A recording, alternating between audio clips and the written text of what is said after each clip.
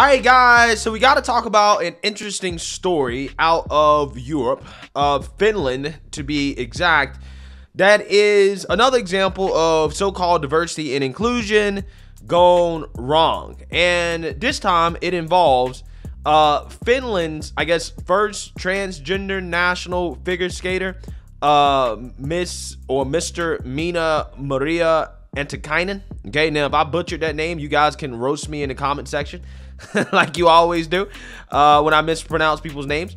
But Miss or Mr. Minna is a figure skater, an ice skater, I believe. And this person is 50-some years old, 57 years old. They've been ice skating for, I think, 5 years or something like that. And Finland decided to feature this person as a part of the opening ceremony that is supposed to praise equality and diversity in the ISU European Figure Skating Championships. Now, this happened, and this person, this transgender skater, was introduced on the ice, and let's just say that the introduction did not go that well. Take a look. Ajatuksen lähteä toteuttamaan lapsuuden haaveita ja alkaa luistella naismoodissa, vaikka syntyperäisin olenkin mies. Ja sieltä on niin kuin 9 vuotta aikaa, eli siihen 9 vuoteen sisältyy aika paljon. Eli kun lähdetään ihan nollasta, niin ihan jo sitä, että pysyy pystyssä 2 jalalla, pysyy pystyssä 1 jalalla ja sen jälkeen rupeaa niin kuin uskaltamaan tehdä jotakin siellä jäällä. Ja sitten alkaa pikkuhiljaa kisaamaan ja esiintymään näytöksissä ja niin edelleen. Että sanotaan, että aika kivaa ura on ollut, mutta tietysti korona tuli vähän sitten väliin, että se sitten sotki kuviota. Mutta eteenpäin mennään ja homma jatkuu. Mahtavaa. Näiden EM-kisojen slogan on "Tule sellaisena kuin olet." Yeah, so you seen that, you heard that. Now this seems to be a case of diversity and inclusion gone wrong, right? A diversity and inclusion that ended up having a disastrous result for Finland, at least during this person's opening ceremony performance. And I gotta tell you guys, before I judge, I really can't say much because I went ice skating for the first time 2 days ago, right? And it is hard, okay? It's extremely difficult, right? I was falling down, busting my butt all over the place, okay? But it was my first time. I hadn't been doing it for 5+ years like this person who, I mean, it seems like, you know, they're okay, but they don't really seem to be that great, especially not good enough to be performing at, I guess, what you would call an international competition in Europe. But hey, you know, diversity and inclusion and affirmative action seems to be more important than actual skills and performance nowadays. So let's read about this because it seems like that's the case here. The ISU European Figure Skating Championships at Espoo Metro Arena will begin on Wednesday, 25th January, with a spectacular opening ceremony drawing its inspiration from the event's theme, Just Be You. The Finnish Figure Skating Association promotes the importance of equality and diversity and develops skating according to its values. Basically, hey, we don't really care about how good you are anymore. We're going to make sure that everybody can skate. Everybody can get seen because we care about quality and diversity versus actual performance. Sounds familiar, right? Sounds like exactly what's happening in the United States. The West is just falling because of diversity and inclusion. It really is sad.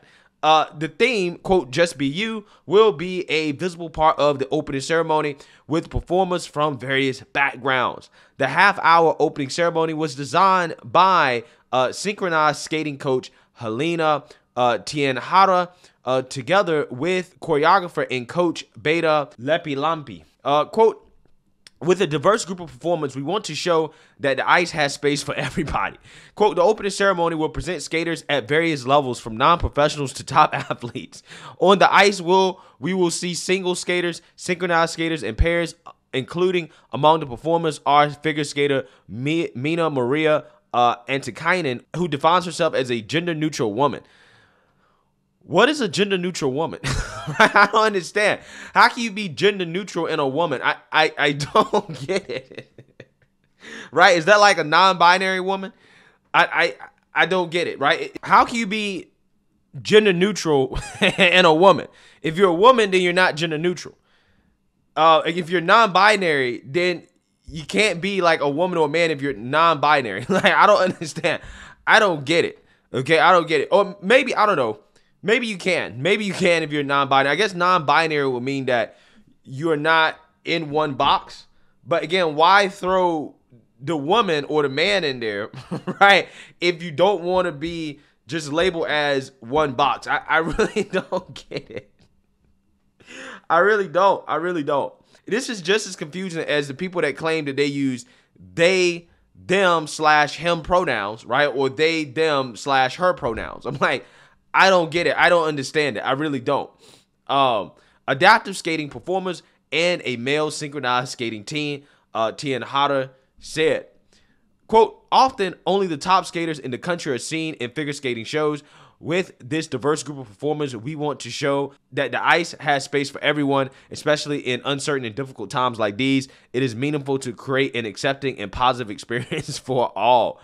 Lee Ponlampi said, yeah, so, these two believe that diversity and inclusion is much more important than actual performance, right? So they decided to feature a whole bunch of people who otherwise probably should not be on the ice representing the country, but they did anyways. They put them out there anyways. And the sad part about it is not only do the amateurs or the people who don't belong out there kind of get embarrassed when they fall or whatever, but also the audience suffers, because if I'm watching a professional or international level competition, we're talking about ice skating or whatever, a sport, I don't want to watch amateurs, right? If I want to watch amateurs, fall on their butt, then I would just go to the local ice skating rink and just watch the newbies fall down, right? When you go to an international competition to see any type of sport or performance, you want to see the highest level performers.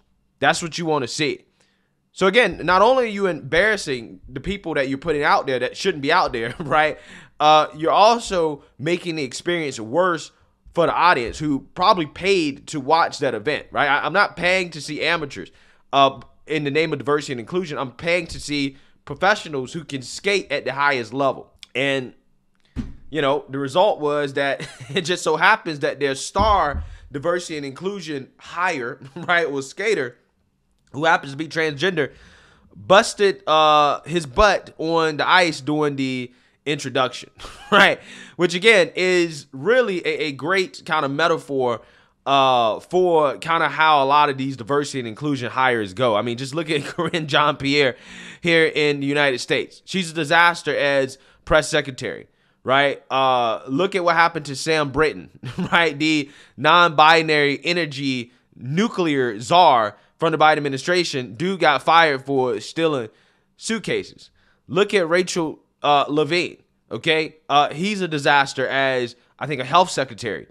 Again, it seems to me that when you hire people or when you have people perform, not based off their skills, but based off, who they like to sleep with, whether or not they like their genitalia, their skin color, when you hire people or have people perform or you pick people because of that, it seems like you're not going to get the best results, right? I'm just saying, this has happened so many times. I think there's a clear pattern here. But hey, let me know what you guys think. Make sure you like, comment, and subscribe. Most importantly, share a Black conservative perspective. Peace.